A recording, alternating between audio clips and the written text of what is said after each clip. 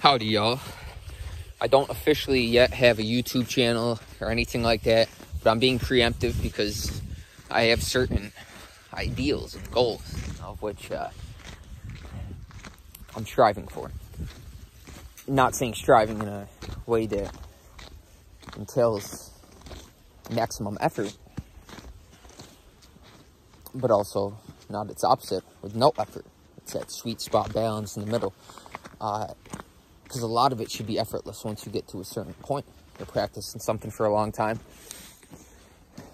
and it becomes second nature and automatic. And then you realize there's different dimensions to that specific facet of life itself. And like right now, I'm boxing as well, so many different levels to that. I mean, you watch the pros, and just, when you're starting off, you realize how many details there are, and yeah, it's just crazy. Same thing with writing. There's so many different levels to that, and I'm blessed.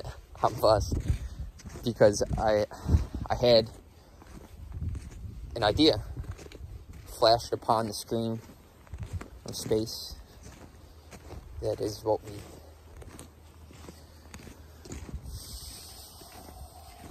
call mind. Although mind is a word to describe something so vast and expansive, limitless, but a sound. It's a concept. But with the sound, you're actually able to, because that's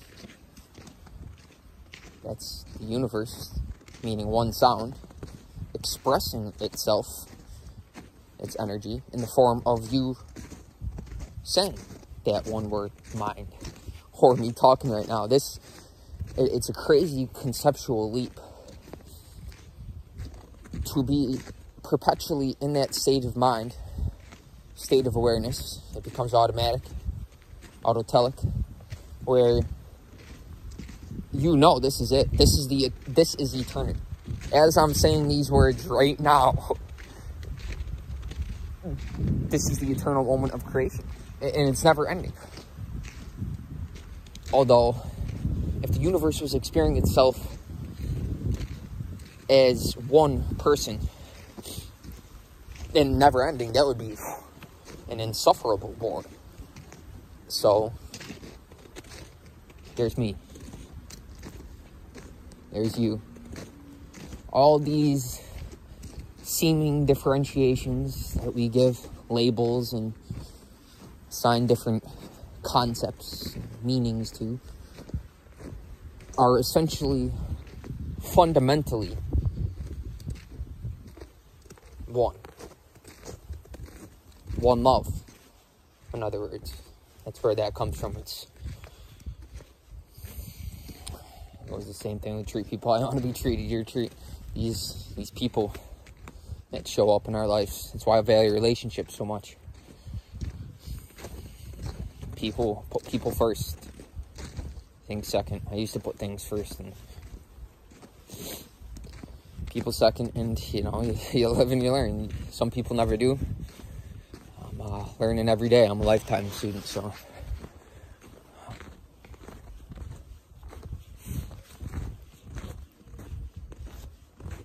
mind.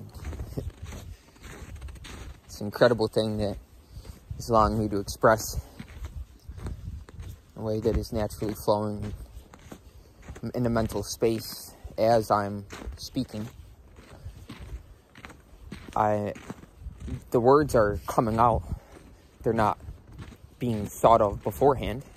They're naturally being allowed to flow out, and as I'm speaking, I'm simultaneously observing what is being said,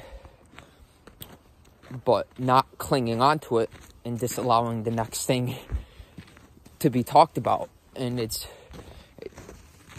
cool when you practice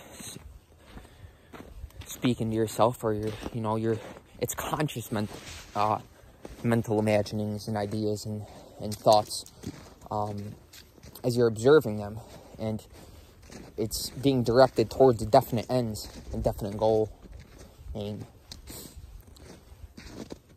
And you're conscious of that, and you want to manifest that and bring that forth and experience that in this three-dimensional, physical, tangible reality.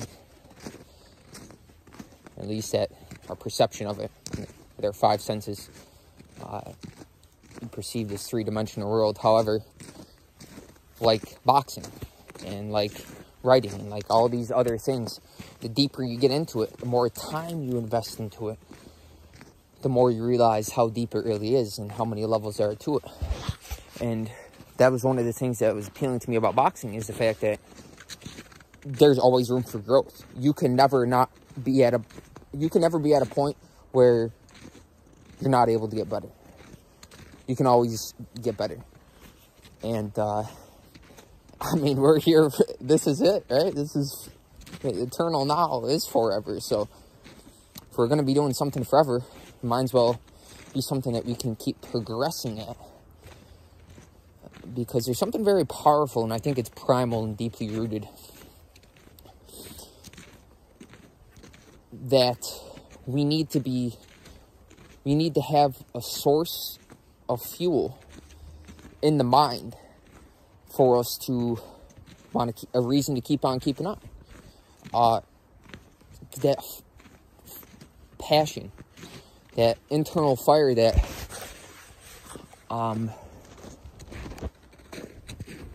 gives you a sense of purpose.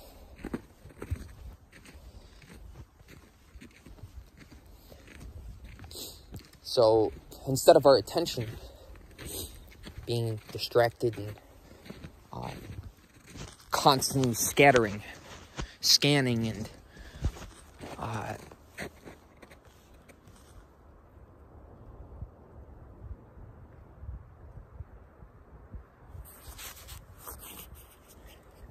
you know what I mean? Like that. Like, instead of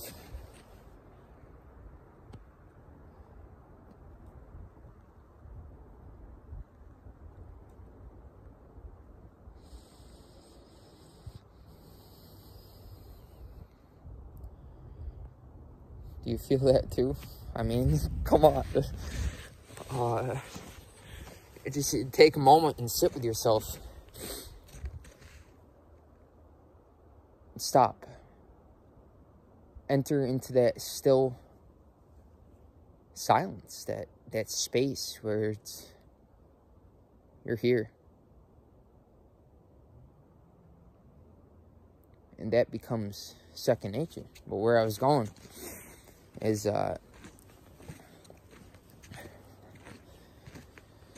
these definitely directed thoughts. We're having these thoughts. They're appearing in the mind, these hunches, inspirations, and ideas. And we're conscious of them, therefore that we can direct them towards what we want to manifest and see bring forth. Because we are the creators of our life. Creator and creation is the same process. It's an eternally recurring process. And that's us at source. But that's why I say, don't judge a book by its cover. Appearances are a lot deeper than they seem.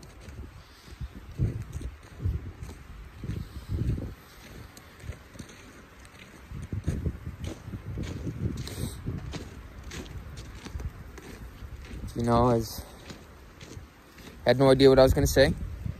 I just started videotaping because, and you know, that's another something, like looking at myself, like my reflection of myself. That's another kind of subconscious, powerful way to influence yourself. But also, like, I try to not look in the mirror as much as possible. I'm at the gym or work. If I don't need to be looking in the mirror, I don't need to. You know, there's basic grooming stuff that you got to do. So you got to look in the mirror for that. But once you reach a certain point where you're in this space, this still space, perpetually, you know you're not the body.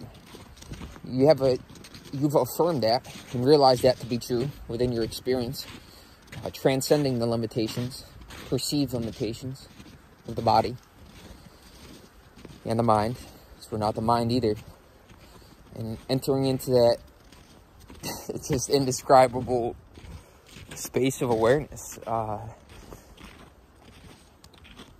And these buzzwords like awareness, and realization, enlightenment, like let me reiterate and emphasize that they are words. Which are concepts and meanings that we assign to these words. And everybody could have a different, you know, some people get hung up on the way a word is said. Tomato, tomato. And it's really how serious you want to be about life. And do you want to be stickler, or do you want to be easygoing, chill, relaxed, calm? Just have that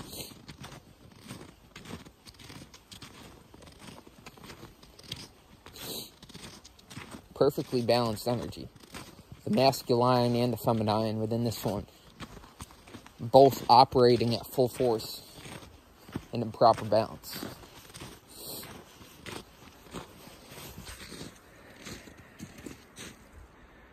Like within this one, the perfect man has been said by ancient cultures and traditions and to be half man, half woman. So theoretically, I mean, if this is not within the scope of your experience or your imaginings, then suffice it to say that it would just be your trying to conceptualize what I'm relaying with words, but it's coming from a place of actual experience.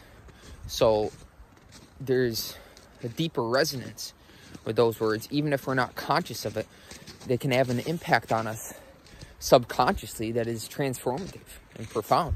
And once one profound experience permeates one's consciousness, in the energy field acting to and through them, it has a transformative effect. It can have a transformative, you know. It's a lot of times we can get in our same conditioned ruts of thought, which are of a cyclical nature, these habitual thought patterns. I mean, that's the most difficult thing to cure in a human being, is a habit of thought, right? And so it's important to be able to utilize our conscious mind to observe our thoughts objectively. And we're one step closer to realizing that we are not our thoughts. How could we be? They're temporary. They come and they go. Maybe you're having the same ones, but it's, you are and you aren't. It's, I mean, 360 degrees every perspective. You can talk about this kind of stuff all day from so many different viewpoints. And, you know, I have thoughts coming up that are like, doesn't make sense to go into that and try to bring conscious awareness to me intellectualizing it and trying to turn it into a thought process.